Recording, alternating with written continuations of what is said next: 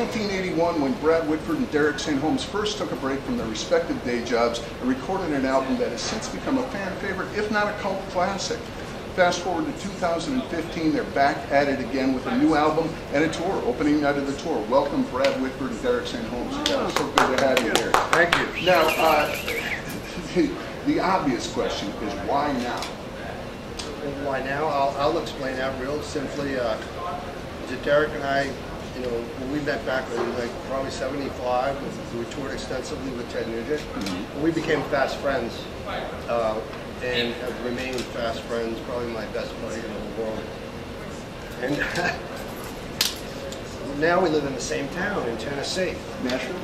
Yeah, and so, you know, we've been hanging out, and of course the natural evolution of us hanging out is creating music and stuff. And we began writing, and it got to a point where, man, we gotta do something, you know. And so, you know, and our good friend Chalker Anderson on bass here, we kind of knew if he would do it, you know, we were going to have him in because we just loved his playing, and we just started auditioning other people, and we rounded out this band here. Really fortunate to have Troy from Tesla playing drums, and Buck Johnson, who was my mate in Aerosmith. We toured together, and that was the band that just came together, and that's what happened. Yeah. That's so cool. Well, now the new album, I read one time that there was enough material left over from the first album to record an entire second album. Did any of that stuff survive, or is this all new? This is all new. Okay. We wrote this music probably, I don't know, a week, and most of it in 2 days. I mean, how many songs? 9 songs, 10. We only put 9 on the album, but we wrote 10. But we just got it. Whenever Brad and I get together, we love the art of writing songs so much, and we listen to each other. And because you know, we both come from different bands where there's a lot of input in some of the bands, and sometimes you get a chance to put some input in, sometimes you don't. Mostly we don't. Right. Well, now you do. So we said, hey, Brad would go, I want to play this chord up against this. What do you think? I go, absolutely. Oh, nice. Yeah, but it works because we.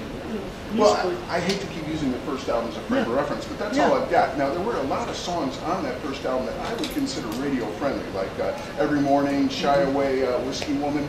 With rock and roll not being so prevalent on the radio, does it matter anymore the way you approach a song? Does it change the way you structure a song? So. No, we don't. We just do what we know. And we're rockers from the cradle, really. And we're not gonna try and do anything other than what we know, because that's has been our passion since we were 13 years old.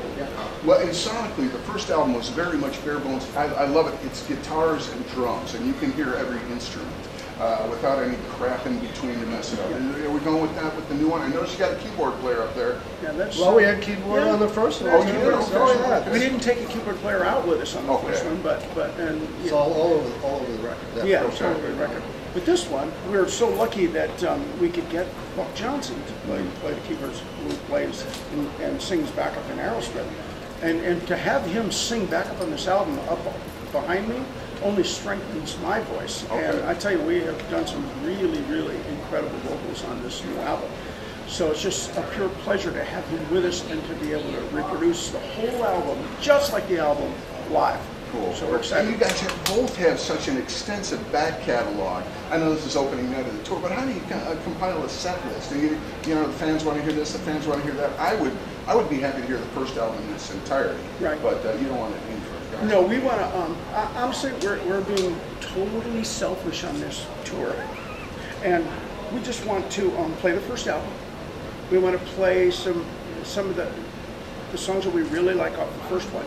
We'll probably do 4 or 5 of those. Excellent. And for some reason, over the course of the next couple of days, if somebody's standing there and calling a certain song, and it's not in the set list, we'll put it in, because you know we really haven't had a chance to ask our Whitford St. Holmes fans what songs they would like to hear on our return.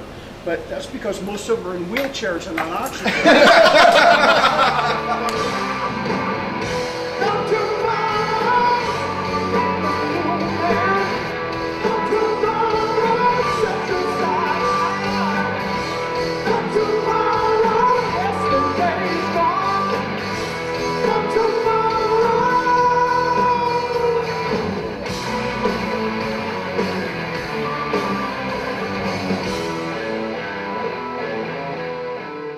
there's no rules, and there's no rules for me in the business anymore. There's no rules for us. We like I say, we're just going to do what makes us happy, and that's our philosophy for this, on the stage, off the stage, you know, traveling. These are the finest musicians I've ever had the pleasure of playing with, and and we have such a this is boys' night out for us. We're having a ball, man. We're just having a great time. We have a wonderful crew. We all travel together. It's you know, it's very tight knit. We're all very close and respectful of each other. It's just a good time. Yeah, that's cool. Well, I don't want to put any undue pressure on you. It's been 35 years since the first album. Can we count on a third album in 2051? We're actually talking about before Christmas of actually going in the studio to record some of our new stuff. Okay. Get the next one ready, because we have a lot of songs just sitting there kind of boiling under already. So Cool. Just because we did this doesn't mean that we write every day. Okay. So, and the beauty of it is, again, we live in the same town. And so, you know, for us to go, hey, what are you doing tomorrow? Hey, well, come on over, we'll have coffee, and then we'll work on those tunes. And the tunes just happen. You know, you know, I heard, you know, quite a few great songwriters say that they try to write a song a day. Okay. We do that easily. That's so crazy. So, and it's just, you know, and we do it for our reasons. Mm-hmm. You know, we're not trying to be, you know, write a song for any particular reason. It just comes out of our soul, and we put it down. Okay. Do you have a producer? Are you working with a producer? Yeah, you're looking at him. You're looking at him. This is the This Glimmer is it. Twins. This is the Glimmer Twins. Okay, Yeah. Great. And what about a live? Something that you know combines the old stuff with the new stuff in a live format? Can we? probably. Okay. A good chance that'll be come down the pipe, because This is so great. I want to record this live. This is like I say, this is the best band I've ever played with. So.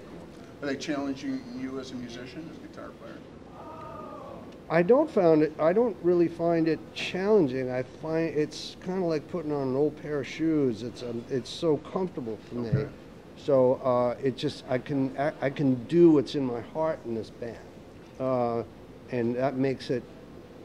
There's no pressure. So that's the ideal place a musician wants to be.